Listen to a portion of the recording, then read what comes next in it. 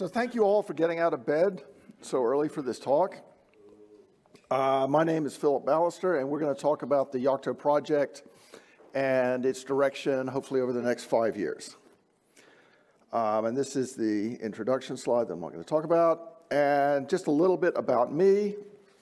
I've been using Linux since about 9.5a, which I wrote the version because I can't remember the year.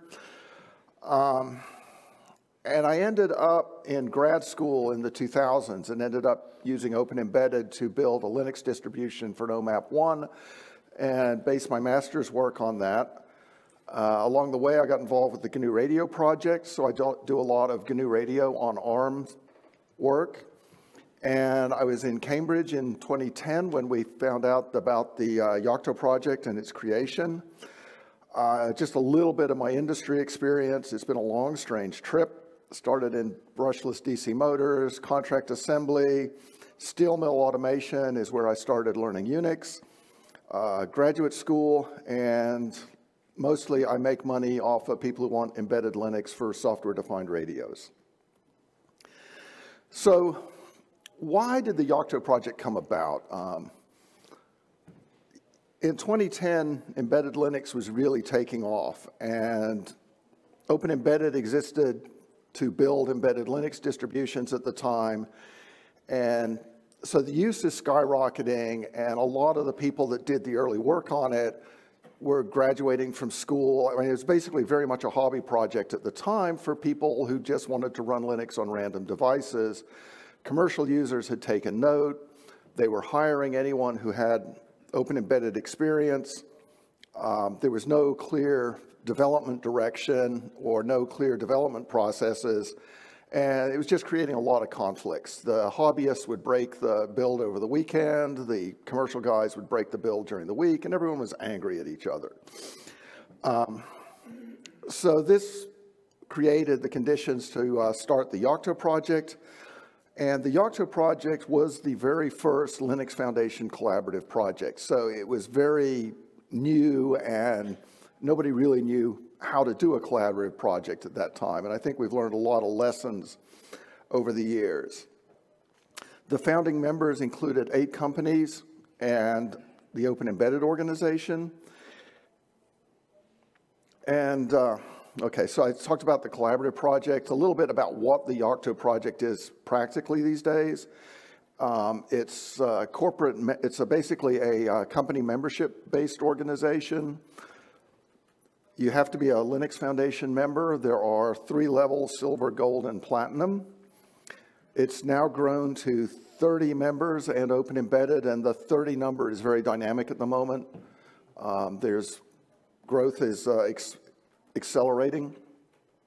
And the company member dues support a lot of different operations in the project.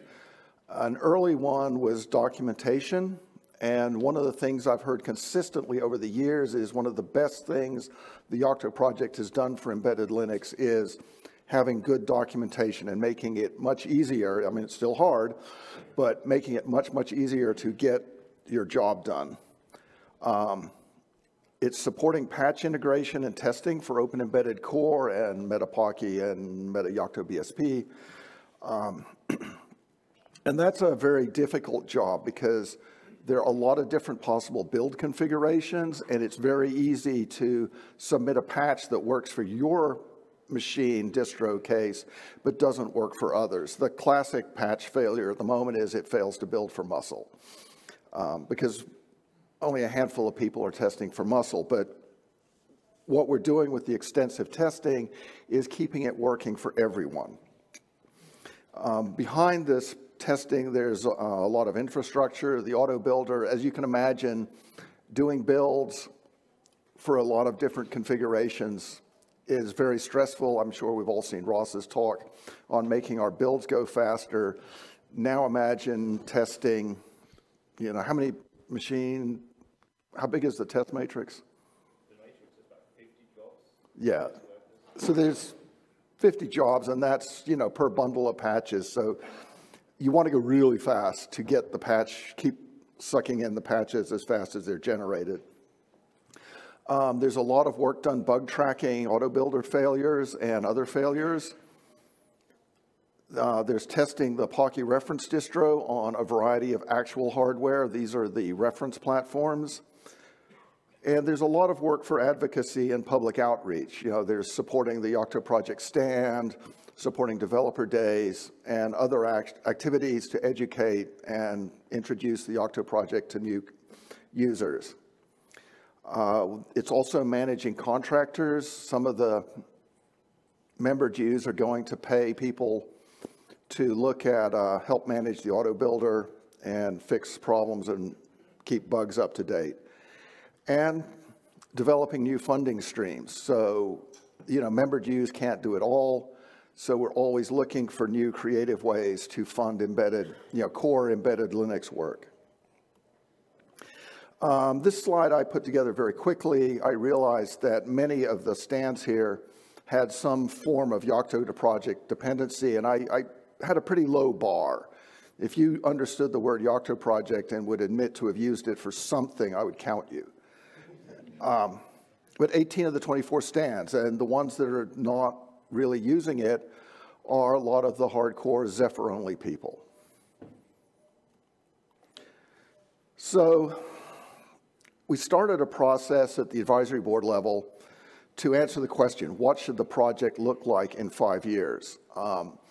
Historically, a lot of the work has been people scratching their own itches, contributing code as they can, and it's not been very focused. We have a lot of ideas. We have more ideas than we have people to implement them. So part of this is, you know, hey, we have these great ideas, or we have these great tools that are sort of bit rotting. I mean, I hate to use that word, but it's accurate, and we'll talk about some of those in a bit. And we're trying to improve the project's sustainability.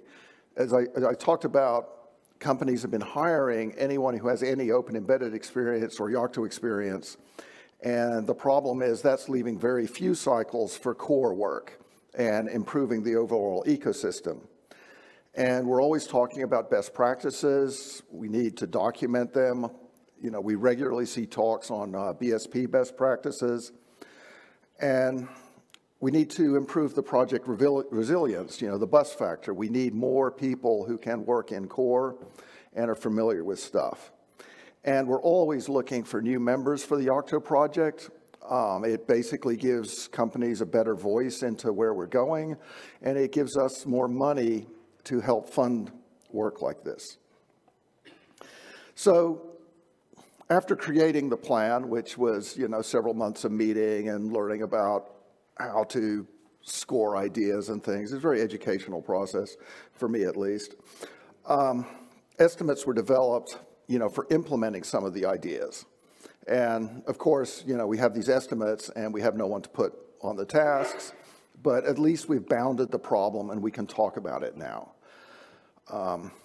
Yes, you're all working, I know. We're already funding Richard Purdy. We're paying developers to test patches and report issues, and we're paying for documentation work. And that's, thank you, Michael. And so after looking at the 5-year plan, the conclusion is we need more members to help fund this work and improve the entire ecosystem. So now we're going to move into some of the details that we identified in the 5-year plan. So some of you may remember patch test was running for a while, and it would basically, you would email a patch, and I know that the email to a list workflow is questioned by some, but this is what it is. So it sends patches via email. Patchwork will manage the patches coming in so we don't lose track of them.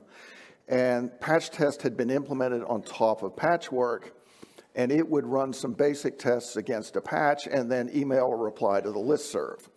And that was great up until the point that we chose the wrong branch of patchwork and eventually realized that we were going to have to change patchwork branches to manage patches, and that broke patch test. By then, the patch test maintainer had moved on to greener pastures, and so there was no more patch test, which was very unfortunate. So the plans are to update patch tests to work with the new patchwork. There's also the idea of running the basic tests locally so that you don't have to mail the patch and have it patch test report that you made a very simple mistake. And as we get more experience with patch tests, we can change the patches to help catch common errors.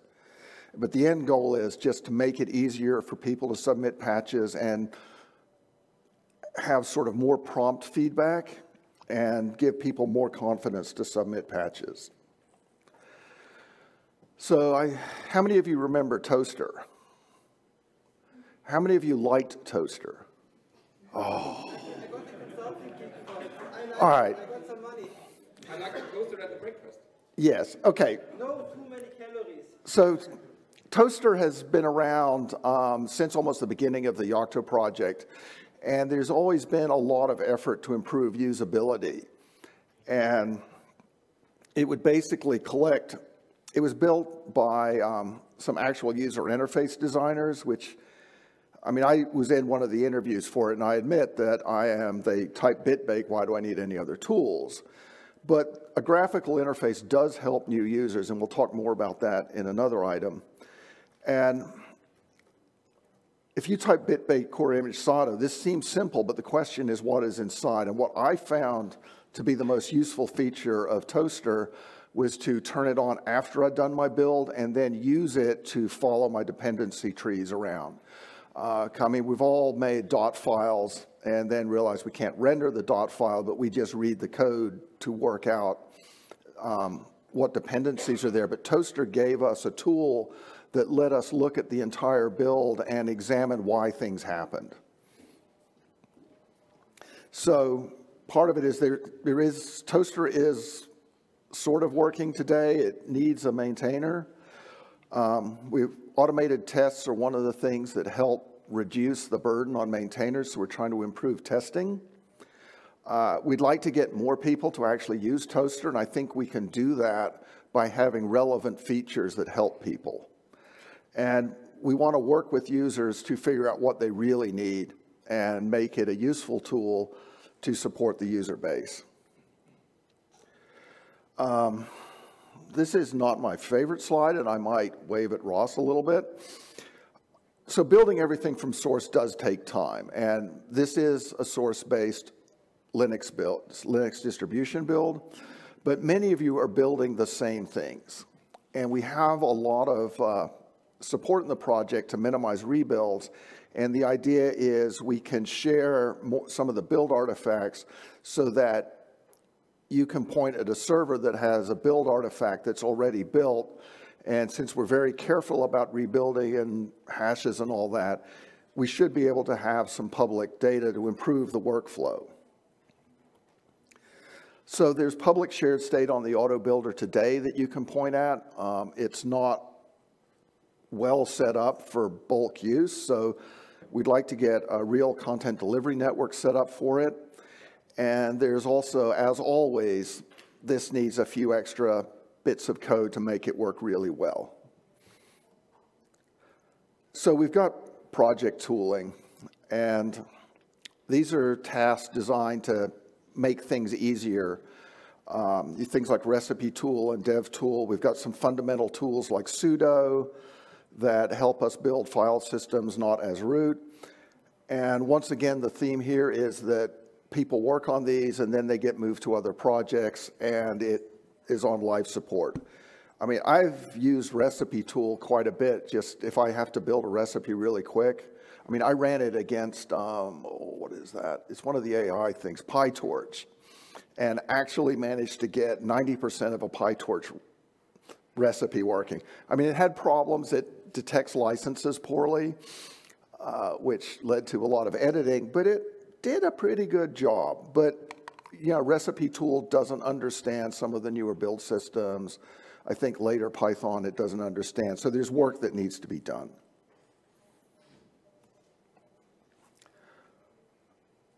So, okay, so this is the plans for project tooling. So we've got a bug backlog for things like recipe tool and dev tool.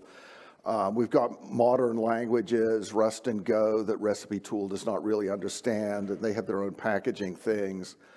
And people always have new ideas for things that can make the project better and easier to use. So in the beginning, Open Embedded Classic, circa 2009, was what we would call one layer with all the recipes in it. And as you can imagine, that was a nightmare. You would have a lot of multiple versions of recipes because of dependency issues, and it was just multiple thousands, and it was untestable and was getting unsupportable. So a lot of the maintenance challenges with one giant layer led to the conditions that created the Yocto project. So Open Embedded Core made a testable base system, which has been very good for everyone in this room, but there were still a lot of recipes that didn't make it into Core, and they got moved into Meta Open Embedded, which is divided amongst several things like Meta Python, Meta OE, Meta Networking. But this is basically maintained on as people find problems, they fix them. So there's a lot of recipes that may not work very well, don't get updated on a timely fashion, and the maintainers are basically like, I'll bump FFTW when I see it, and I got annoyed with FFTW because it broke on a set of current compilers that were in Dunfill, so I added the patch tests, but there's no organized effort. It's people doing what they need to do to get their job done. But it's still very heavily used because there's a lot of useful stuff in it. So the plans are, we'd like to add automated CVE check-ins, similar to what we do in Open Embedded Core. We'd like to run the automatic upgrade helper against it so that we can keep things up to date without depending on people noticing that changes were made. Work on adding more p-tests. Mirror the sources for the LTS releases. There's mirroring done, but it's very informally managed. It's basically like you notice something's not in the mirror and you start emailing and it gets fixed. Identify obsolete recipes and remove them. There are projects that are just unsupported and should go away, which may come back if people re-energize these projects. And as always, improve reproducible builds. Security is a big thing, or it should be a big thing, and it's more than just running tools. We need processes in place to handle security problems when we're notified of security problems. We really need a formal security process. We've been working on supporting some of the industry security initiatives like SBOMs, and there was a very good talk at FOSDEM by Joshua Watt on that. But there are really no dedicated people to do security. It's basically done on a semi-volunteer basis, but there's just no point of contact for security issues. So, we need to identify and document the current processes, and we need more security infrastructure. Most people will have, security teams whose job is security, which is create and staff a security team, and the SBOM generation needs to support SPDX 3.0. Another really interesting one. So I wrote all the cool people use IDEs. I'm not cool. And some of the earlier initiatives in this area, there was a Eclipse plugin that was done by a guy from Bug Labs that would help you write recipes. And that being Eclipse maybe didn't get the attention it needed. But the idea is if we can have a structured workflow in an IDE, we can make it easier for people to get started. We can integrate with the build environment. And when you're talking about IDEs, people immediately start to get confused. Excuse me. So we want to support both the recipe developers, the people writing bitbake files, and help them do their job. And there's also the opportunity to create tooling for application developers to hide the complexity of debugging applications that are built with the Yocto project. So the idea is you can have a VS Code terminal that knows how to do remote debugging with your target hardware or QEMU and knows how to integrate with the tool chains. So there's just a lot of really interesting work that we can do with VS Code. And, you know, there's some prototypes floating around that are very interesting. So what we'd like to do is put in place some people to complete support for writing recipes. You know, obviously there are prototypes floating around. We'd like to get organized work on them so that we can maintain them. Once we have some of these plugins written, we need to worry about having testing in place so that we can find out if there are regressions. We need to work on SDKs for application developers integrated with VS Code so that, I mean, application developers are notorious for not wanting to run bitbake. But if we can set it up so that they can start VS Code and just do their job, that would be a great leap forward. And we want to do testing and debugging on QEMU and target hardware. We know there are a lot of existing tools, and we just need to get them all organized under VS Code or Eclipse. And we need to talk to the user base to make sure our efforts are really benefiting people. So it's really important, you know, to talk to people about what you really need. And as long as I've been around, we've been talking about binary distributions and how to get more devices so that people can prototype quicker. You know, we can build multiple images from the same build, and we have shared state, which is, it's not as convenient as a standard package format, but it is its own sort of package format, is kind of the thing here. And we know we can do things like this because once upon a time, a very long time ago, there was actually a tool that would build images. You would type the image name and the machine, and it would spit out an image that may or may not work on your hardware. But it was a very interesting thing at the time. So this is sort of an old idea that is new again. So what we want is a system like that that will create deployable working images that really help people prototype faster. This is, as always, much harder than it looks.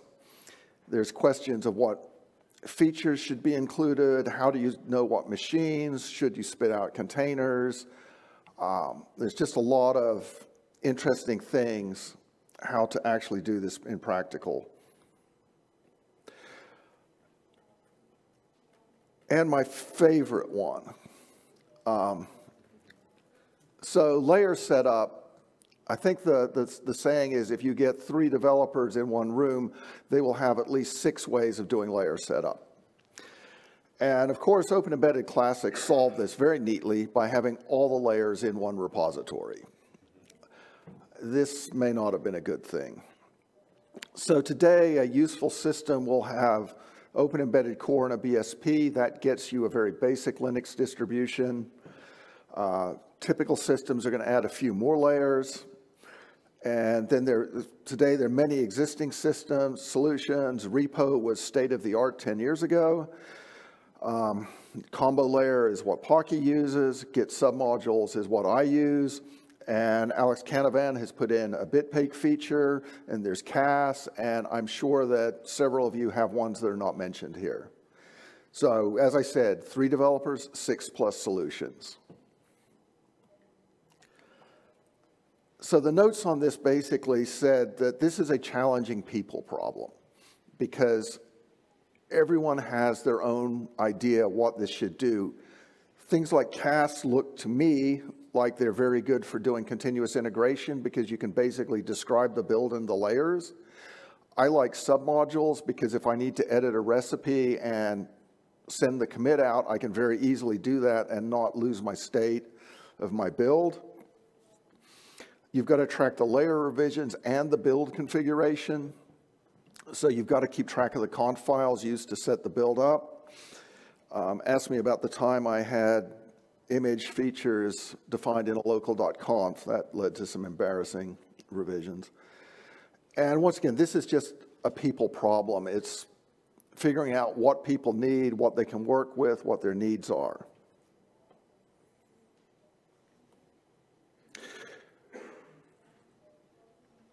So, how can we help get this done? I mean, the 5-year plan is basically nothing but a plan.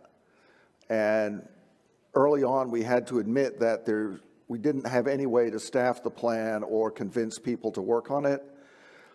So if you're with a company, please join the Yocto Project.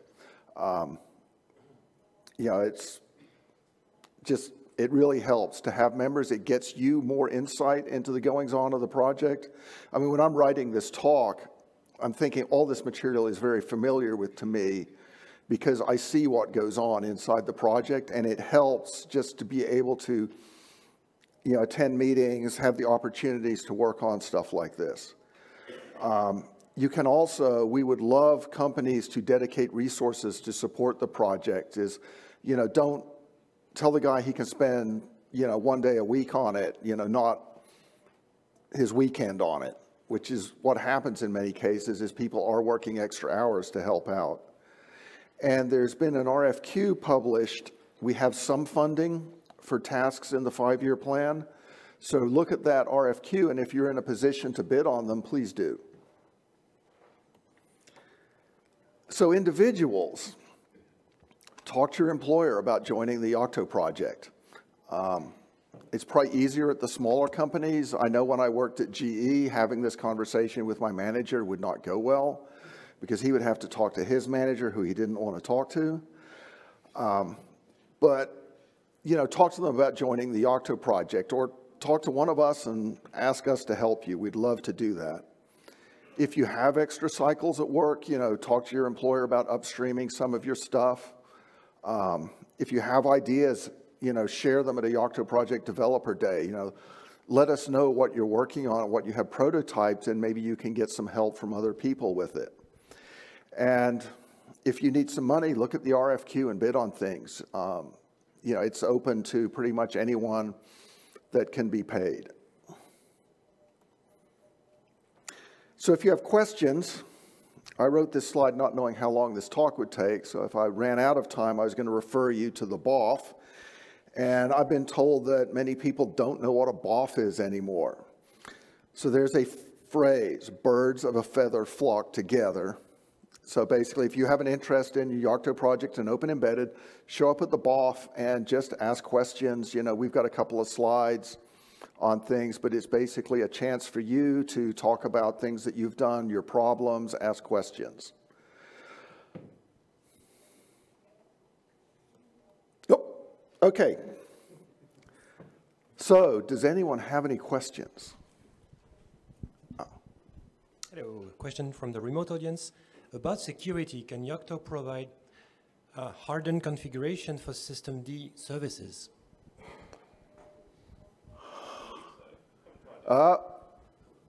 Take the microphone to Ross. You should be able to. I haven't tried it, so this is a hypothetical, but yes. I'm going to say. All right, thank you. Yeah, the hardening features are mostly up to configuring your systemd service file correctly, so it should just work as long as you have the necessary libraries enabled, like libseccomp, for example. So this is something that we probably should document better, is how to build hardened. It's normal systemd stuff, so it should just work. Yeah, but a lot of people doing this don't know what normal systemd stuff is. You remember what I said about documentation being very popular? Any more questions? Come on, you have to have questions. There we go.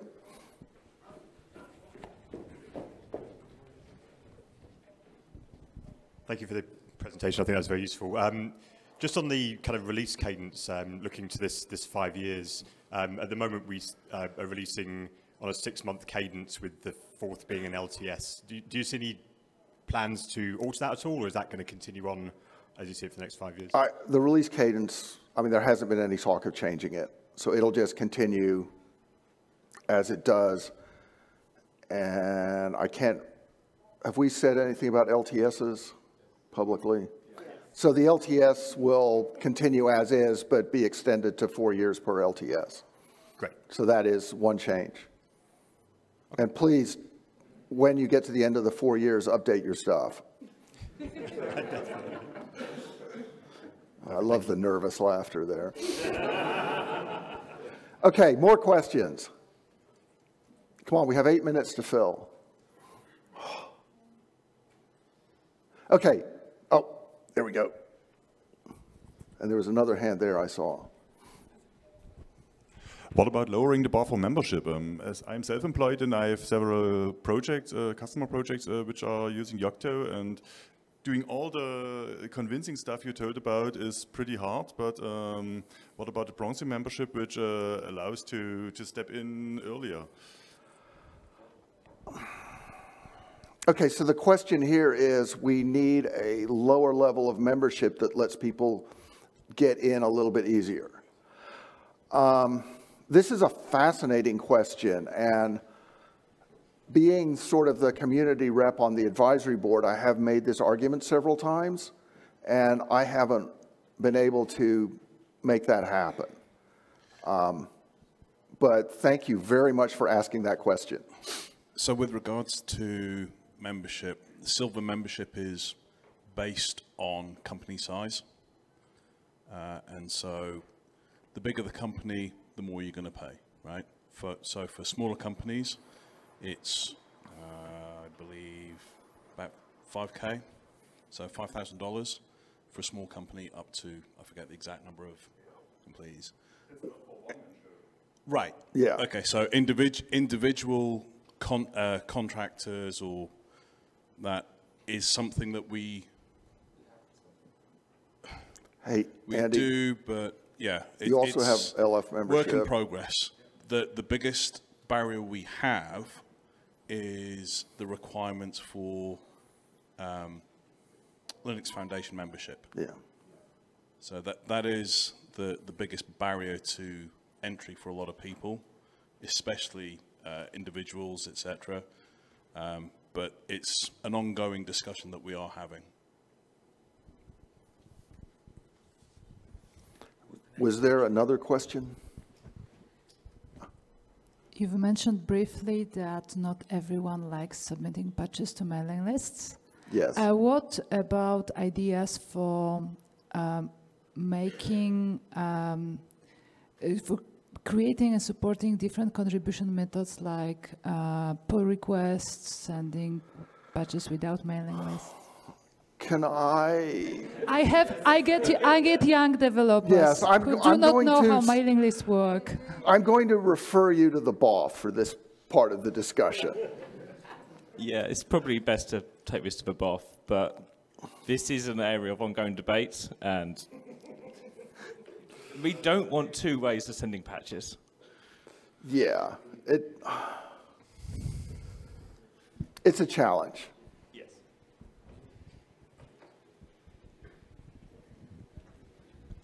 I was just going to mention, we do realize that there are some confusing paths to take in the contribution guidelines and the documentation, and Michael and the team are actively working on resolving this to just make it a bit clearer for contributions. So hopefully that's a starting point we can all agree on and see what the future has in store.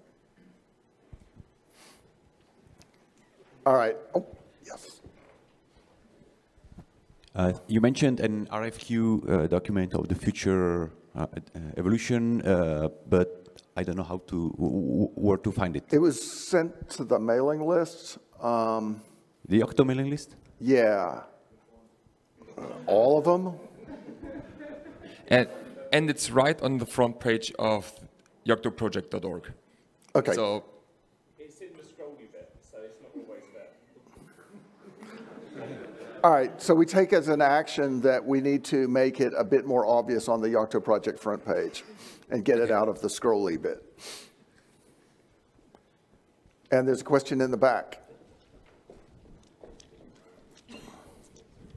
Now we need a question in the front to make Joseph run back. Philip, maybe you could give us a background about why crops exist and what's the plan for crops? I'm not the best person to do that. There was a talk earlier in the week on Monday. Tim, can you answer that, please? Can you give us some background on crops and why it exists? Is that right? And the plans moving forward. Okay, so. Yep.